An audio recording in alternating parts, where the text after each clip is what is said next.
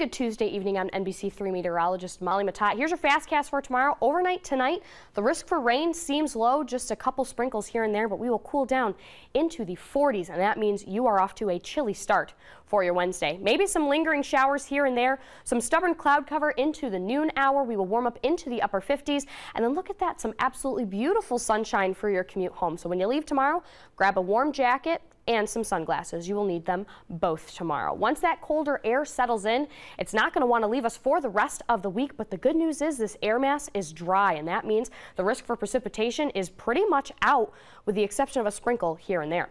As we head into your Memorial Day weekend, looks like a chilly start on Saturday, some frost possible Friday night into Saturday. Then we warm up into the low 70s on Sunday, the mid 70s and upper 70s on Monday, with a possible late day shower and the return of humidity for the week.